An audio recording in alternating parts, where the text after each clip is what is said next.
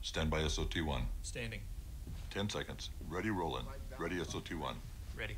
In 4, 3, 2, 1. Roll in.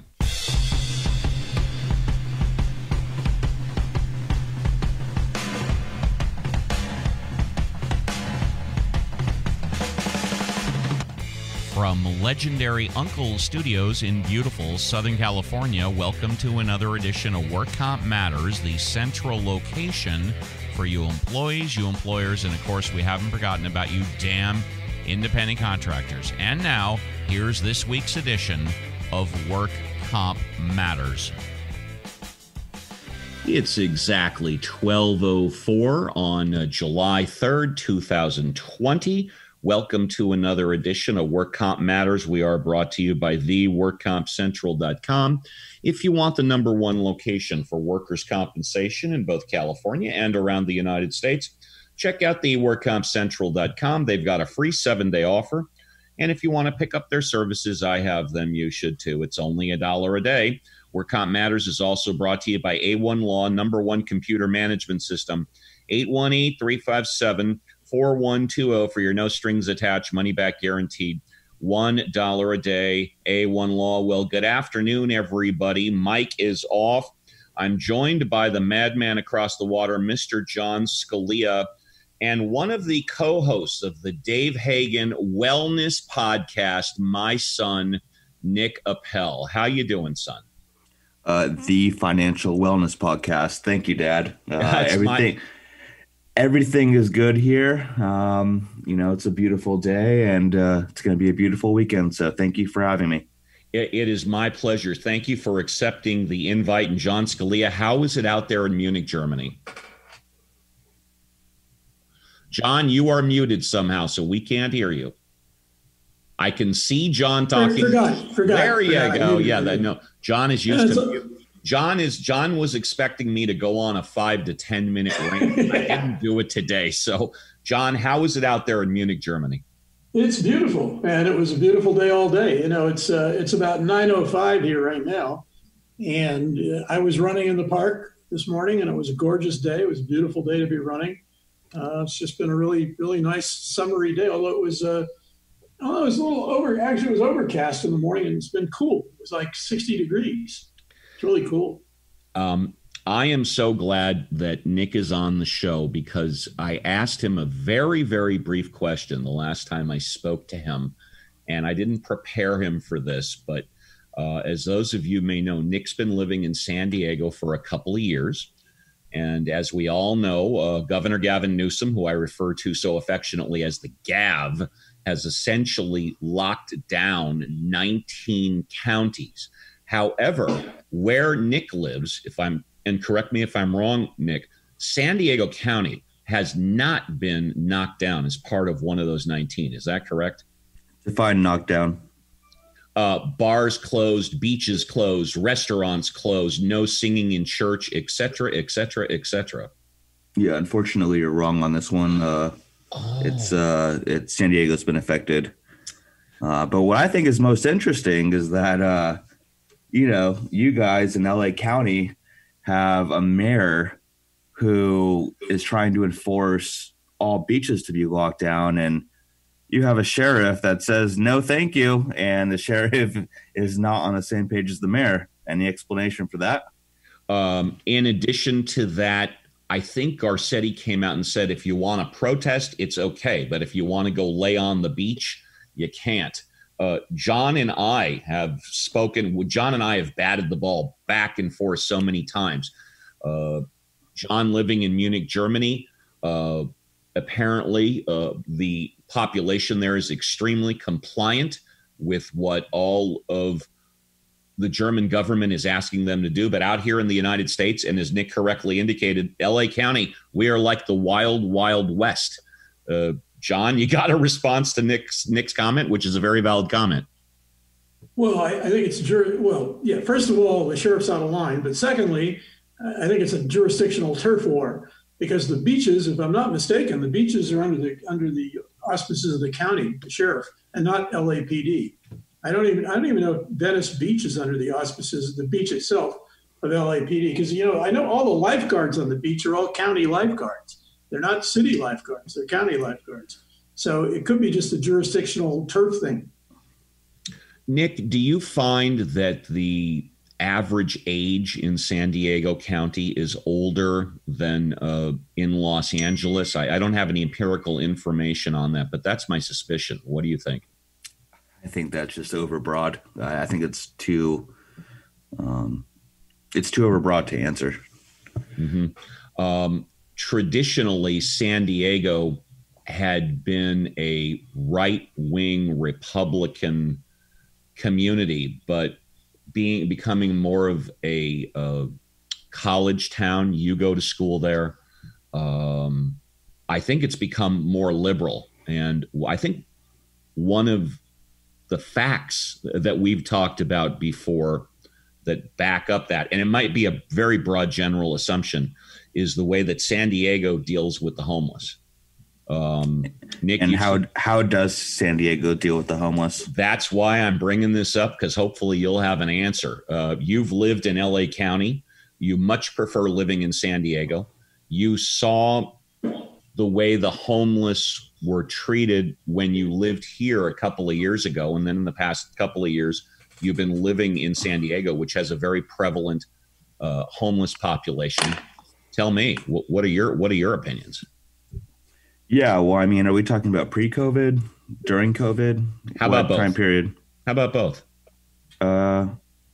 Okay, well, starting off with pre-COVID, I do know that there are parts of San Diego that have a bigger population of homeless. However, nothing compares to Los Angeles. I mean, you guys allow encampments to occur. You guys allow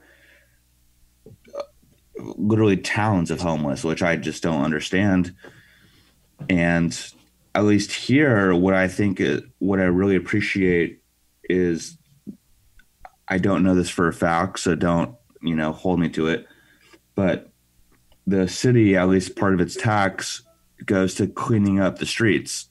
Whereas I've seen pictures of LA County that they don't do anything, and people or citizens need to take it upon themselves to clean up the streets, which I think is ridiculous.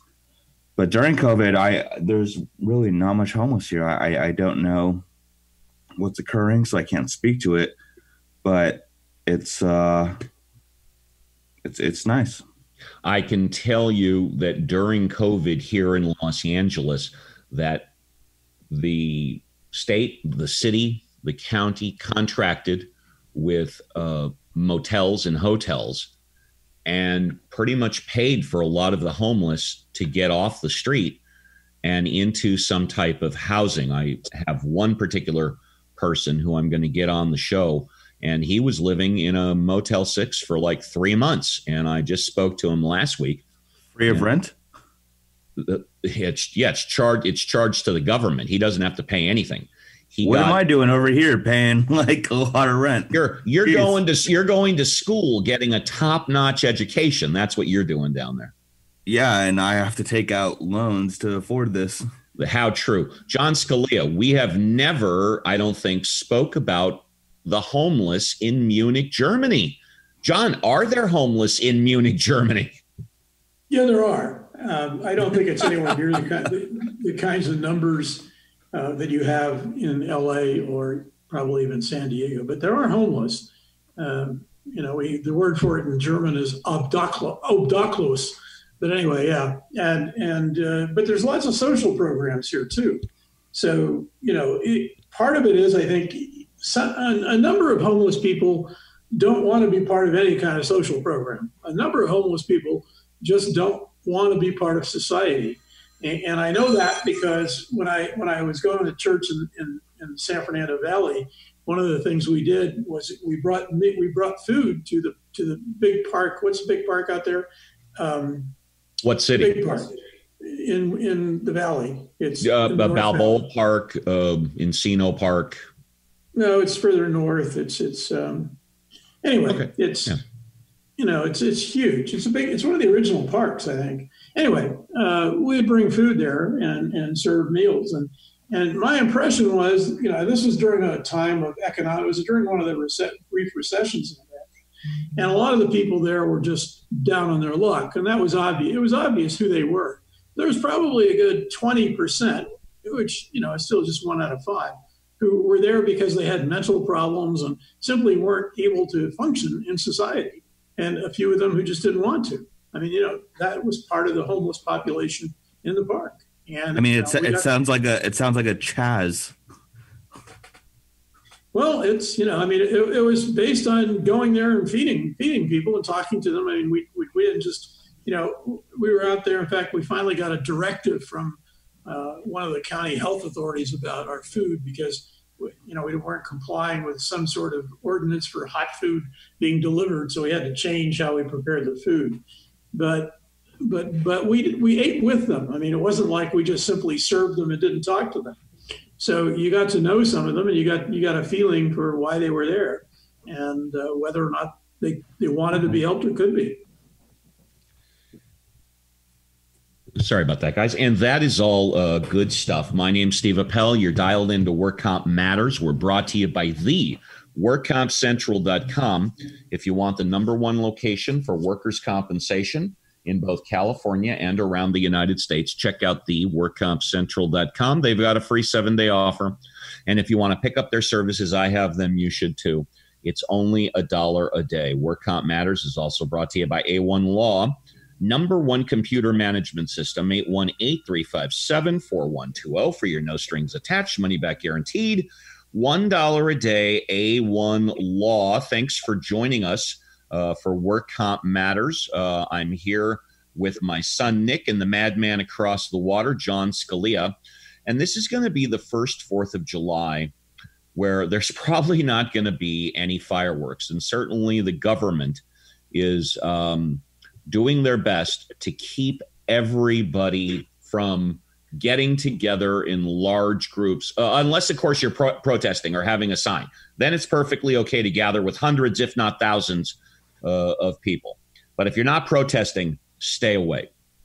I saw something from the Insurance Journal that came across my news wire today, and I wanted to read that, and then I wanted to ask both Nick and John what their plans are for 4th of July. This is from the Insurance Journal. Tomorrow is America's 244th birthday. We live in an imperfect country, that's certain. We live in a broken country, that's clear. We live in a divided country, that's sad. We also live in a great country. It doesn't matter where you started in this country. You can go anywhere and follow your conscience to become who you want to be, who you are called to be.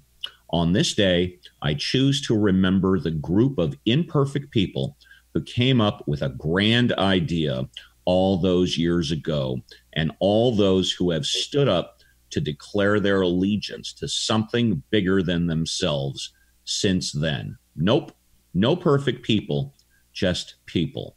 Idealists, maybe, but if believing that your home, as imperfect as it is a gift worth defending, protection, loving, and nurturing into all that it could be, then call me an idealist. You can choose to see her for her failures. That's your right. I see her for who she can be. If we could all embrace the great ideals that are behind America, that's my right. Happy Independence Day. Keep learning, Patrick. And that is from the Insurance Journal. I guess Patrick's the owner or something. I don't know. I'm in my backyard tomorrow. I've invited a select few. I don't know who's coming over. Going to be by the pool. I'm going to be with my barbecue, and I'm going to be with my tequila. And oh, goodness. Goodness gracious, yes. Oh, goodness. Well, see, I don't have to drive. I have people come to me. Therefore, it's okay. If I want to get sloppy drunk and throw up, I only have to walk a couple of steps to the trash can. You know oh, boy, how this podcast is different than mine. Oh, boy. Well, the one thing, son, that's different, has it's called the Financial Wellness Podcast. Is that correct? Or TFWP for short. Okay. Has TFWP ever from start to finish not taken a break? What do you mean? Have you ever stopped? Have you ever not stopped recording? Have you ever gone all the way through without stopping recording? I think there are times where we edit, but I think editing is, a part of a broadcast. I think usually editing, is, it occurs. But yeah. I guess answering your question in short, I would say no. Which, besides the fact that on the Financial Wellness Podcast, you guys are talking about stuff that I only briefly touch on, mostly because I'm not educated enough to intelligently talk about it. But we treat Work Comp Matters, we treat it like a radio show. I call it a radio podcast, an audio podcast. We start, we go. If there are mistakes, and boom. And not a lot of shows and podcasts are done that way. You're right. And I understand why Dave wants to make it as perfect as possible, because he's not doing what I do. He's not imitating a radio show. He wants to put out, in his mind, the most perfect podcast he can. And I respect that. John Scalia, what are your plans for tomorrow? Well, actually, there's a subgroup of the Internations group that I belong to here in Munich. And one of the subgroups it's an American subgroup. And I only joined because of the 4th of July activities and occasionally, and so one of the guys in the group, who's actually German and American, has a dinner tomorrow night that we're all going to get together and go to dinner on. I actually think I'm going to be the only total American there. He's more German than he is American. His dad was, his dad, he was born in America, I believe, and his dad was in the American military, or with the American military, and I think he's lived in the States and maybe done some stuff with them too. But by and large, he's pretty German. I mean, his name is Axel, not exactly an all-American name, right? Axel Rose? Yeah, exactly. And so we're going to get together for dinner, and so it should be very nice. It should be entertaining. As I said, I was out last night to dinner, and it's just really nice to be able to go out to dinner again with human beings. And I mean, you really miss the human contact with all that's gone on. Yeah, John was out the other night. He had a great time. Yeah. Oh, John, what'd you do? We just ate dinner. We drank and ate dinner and talked. I mean, it was just dinner and talk. But it was his first restaurant, bar, and grill in like 3 months or something, right, John? Yeah, exactly. Yeah. No, I completely understand, and I resonate with that. Going to law school in my third year, I was seeing the same people every single day, and then all of a sudden, snap of fingers, what do you know?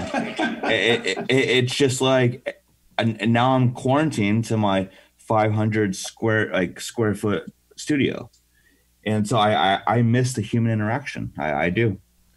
It's when you're used to all that socialization, it really is hard when it's taken away. I mean, I've been fortunate in the sense that my normal activities weren't, my other activities weren't that interrupted. I mean, I'm a runner, and we didn't close the parks down in Germany, and we didn't restrict anybody over 70 to their house, so I could keep running in the park. I write books, and I've been working on my third book, so I was able to keep writing. What's it about? Pardon? What's it about? The book I'm doing now? Yeah. The book I'm doing now is about stories from my courtroom experiences. My other two books, my first book was an autobiography, which, by the way, is quite funny. And the second book I wrote is an actual philosophy book. It's a real philosophy textbook. It's called The Philosophy of Common Sense. But basically, it's an exposition on existentialism applied to life. The Philosophy of Common Sense. I sometimes I wish more people, let's just say I wish more people would read that. Nick, you brought up law school. I wish somebody would read it. Yeah. Nick, what do you got planned for tomorrow, if anything? Oh, I'm having a tequila tasting. There you go. Are you having it inside, out, where? Both. Wonderful. And have you bought the tequilas yet? I'm not buying anything. My girlfriend's family, fortunately, they love tequila, and at least sipping it. And we're drinking anything from Don Julio Añejo all the way up to Casa Azul, and it's going to be a fantastic time. That is wonderful. We've got about, I don't know, maybe 7-8 minutes left. Nick, are you rushing me off? Come on, Dad. This is a half-hour show, son. Since when? I thought it was an hour show. Nope. Yeah. It stopped being an hour show, COVID-19. We used to do 1 hour on Wednesday night. And since COVID-19, we've done 30 minutes, 5 days a week at noon. But you brought up law school. And John, I don't know if you know this. Nick goes to Cal Western, which had the #1 graduation rate recently announced. I'm wrong? Oh, I thought it did. Oh, I'm sorry. #1 bar passage rate for those taking taking the bar, correct? For February, yes. Right, exactly. And I just wanted to ask you briefly, what do you attribute that to, and how do you like your experience at Cal Western now that you've completed 2 years? I'll answer the first part. I think it's attributed to people who want to graduate in a faster pace than others. I think it's also attributed to hard work, dedication, and to those who, I think it just comes down to grit. If you have the hard work, you have dedication, you'll be a lawyer. And I think it also comes down to personal responsibility. I was just blown away when I saw that, because I know that takes into consideration UCLA, Stanford, Berkeley. I mean, all of the top schools. No, you're shaking. I'm sorry to interrupt you. No. So basically, the California State Bar only takes into account schools that have 11 or more applicants and bar exam takers. Mm-hmm. So those schools that do not have 11 or more bar exam takers, they are excluded from the stats. I understand. I just want to make it clear that my school did great. However, it's not taken into account with every school in California. And I appreciate you clearing that up. We've got a few minutes left. John, you wanted to say a few things? Yeah, I did, actually. Of course. And what I wanted to point out, as per usual, was the fact that when all this COVID thing began, I don't know if anybody remembers, but I warned people about the fact that it was going to provide great cover for dictatorial governments to put in violations of civil liberties, and that civil liberties were going to be greatly at risk.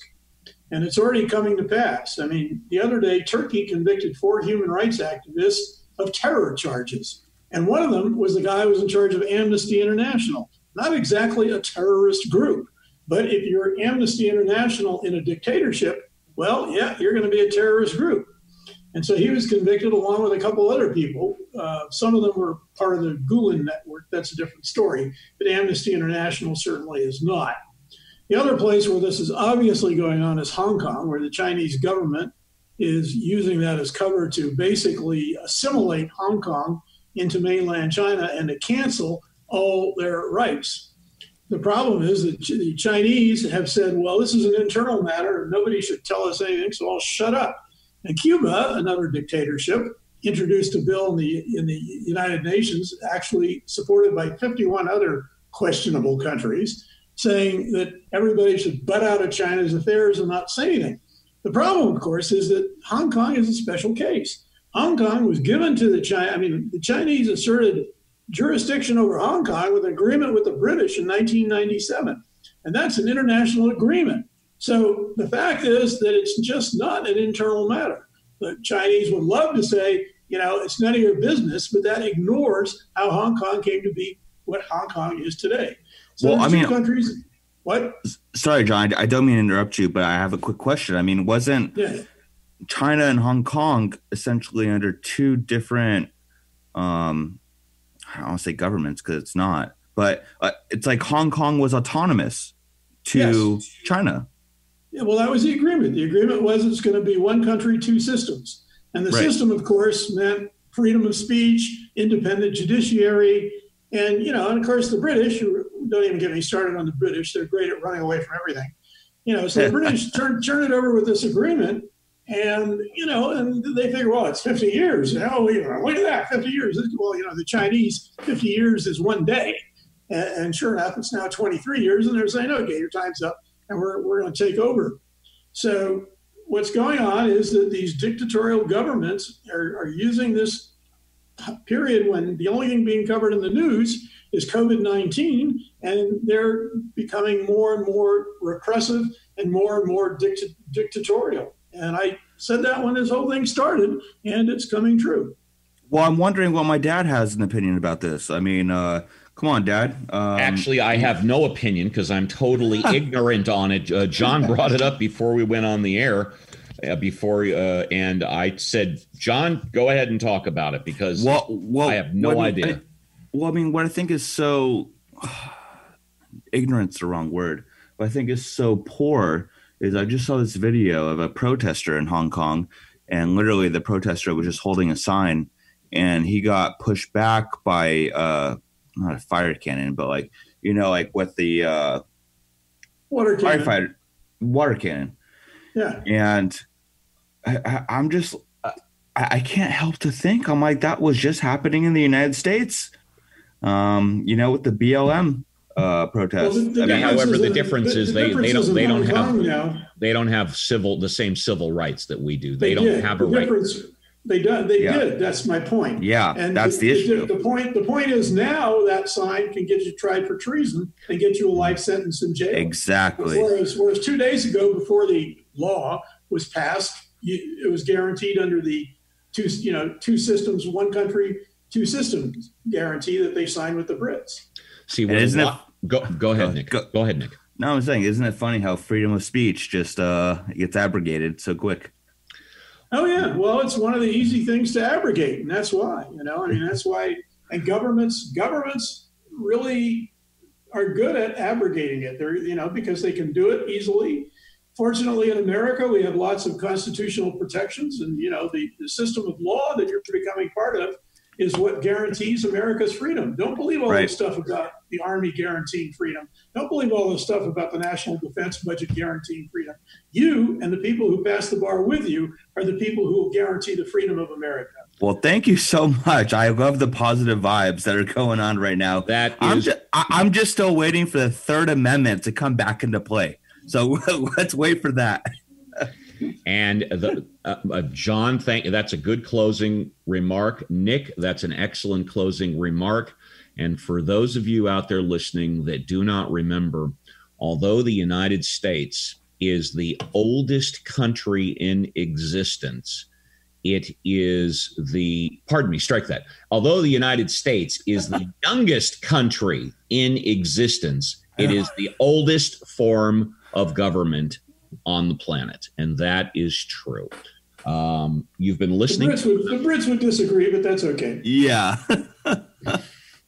You're dialed into Work Comp Matters, and I appreciate you for listening. I want to thank my son, Nick. And Nick, I'm going to call you after the show. It's been a pleasure. Yeah. John Scalia. I'm not going to call you on after the show, but I will talk to you. Why are you discriminating? Why are you putting Americans before Germans? That's not nice. I want to thank Scott Walton of Legendary Uncle Studio for continuing to engineer the show and put up with someone like me. We, of course, brought to you by A1 Law and the workcompcentral.com. My name is Steve Appell, and we'll see you again Monday for another edition of Work Comp Matters.